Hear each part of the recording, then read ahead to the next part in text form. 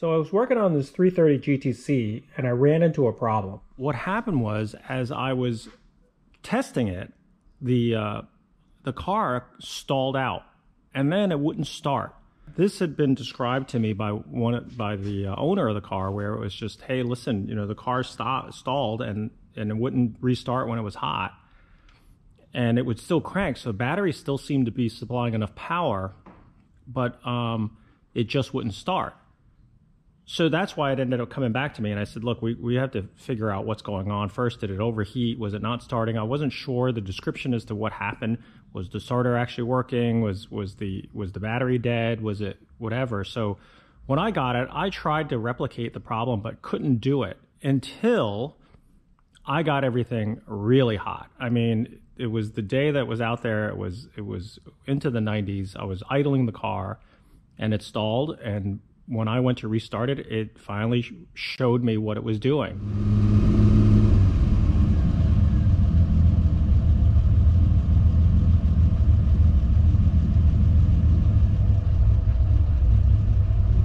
She's not happy. You can feel it. Carburetor's starting to boil.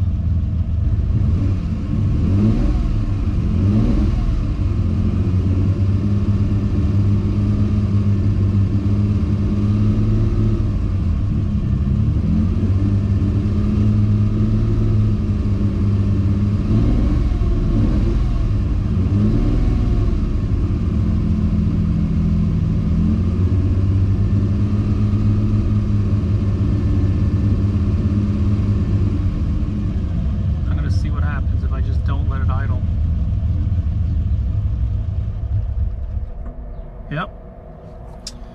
All right, let's see what happens here.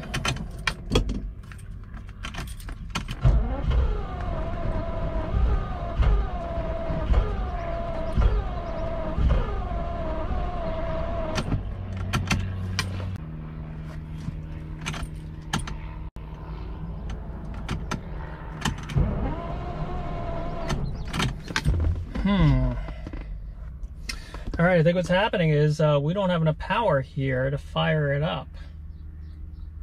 So, how do I think this through? I think what we did was we ran the battery down. All right, let me get out, take a look at this car. Wow, it's another hot day, but I think I solved the problem with this car. Oh my gosh. This took forever, and it really started to question whether or not I had the ability to fix this thing. But I finally figured it out. And usually what happens, it's the stupid little part that does it. It was the condensers. You know, so this car, you know, not knowing the history of it all, and I went through it and got the ignition running, but I haven't had a condenser fail on a car ever. But, you know, this is what happens. You never know, so never assume. So this car would idle hot, and then all of a sudden it would quit. And I started chasing coils, I started chasing voltage drop, I started chasing all that stuff. It would have an extremely hard time starting. But eventually I figured it out, because I changed the plug wires, I checked the plug gaps, I checked the ignition, I checked everything except for the condenser, because it's just one of those things. And I have to admit, it just didn't seem like it could, you know, again, now that I see and saw it happening and went back and reviewed the symptoms, I can see why it could have been the condenser. But it's not something that's a common failure. But as I saw from the tests, that's what happened.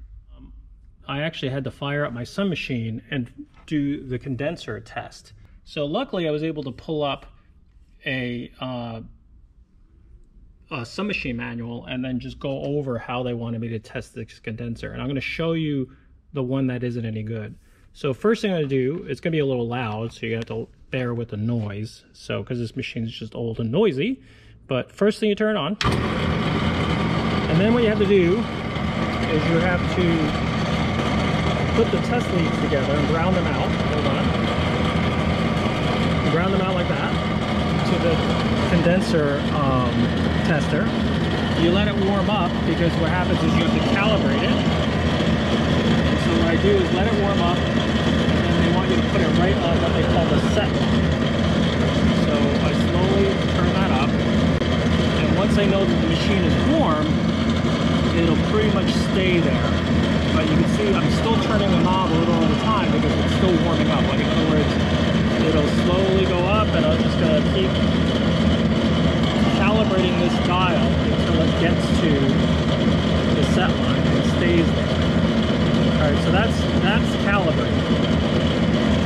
So then what I do is I take these and I put them on the distributor itself.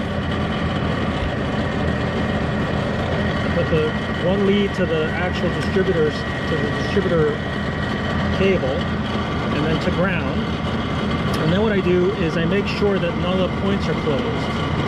So I have to kind of turn the distributor machine so that the points are open, and it should be, they said, in that black area, and it's not. That's the series resistance. Okay, the next test they say, which you can do leakage tests. So when I turn this to leakage, it goes way off the chart. It's supposed to be over there in the black on that side. So it's obviously not reading it correctly. Capacity, I'm not sure. It's supposed to be somewhere. I'm not sure what the capacity is supposed to be. But I don't have the spec for this particular condenser. But at least I know that when I go to leakage, it seems to be off the chart. So let me set this all up with the condenser that I have. I actually have another condenser that I'm going to install, and you'll see the difference. So I'll show you that. Okay, so here we go again. I have it set. I got the calibration where I want it with the connector leads, right on the set line, and then I'm going to connect. Connect this line to the distributor, and then this to ground, and it's within spec. I mean, I think it's close, but now this is the biggest difference. When I switch to leakage, it goes where it's supposed to be, which is on that side of the scale, not the other side. So that's the other condenser I put in, and I don't know, let's see what happens.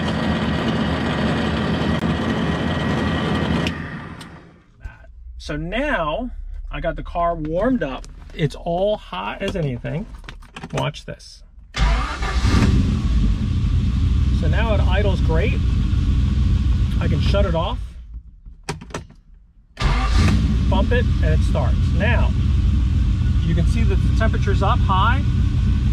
It's idling. The cooling fans are going to kick on when you watch that gauge. There it goes. So that's the cooling fan turning on. So now, what I did in the past to stress test this car was while the cooling fans are running, I would turn on the lights, and you'll watch this when I turn on the lights, the cooling fan drops even further. I could even turn on the blower motors. Now we're almost at 40 amps of draw. Okay, now, really stress test this thing, shut it off. Lights are still on, still at discharge. Okay, and now when I crank it over, still starts. I couldn't get that to happen before. So now what's happening is I can turn things off. Everything goes back. It's still a little bit of draw because the fan is going, but still, with all that draw on the battery, everything on, it's still firing. I could not get that to do that before. And there you go, fan just turned off. So the fan's working correctly. Everything's cycling as it should.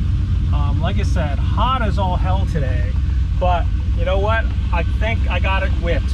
So it feels so good when I can get a car like this to work the way it's supposed to.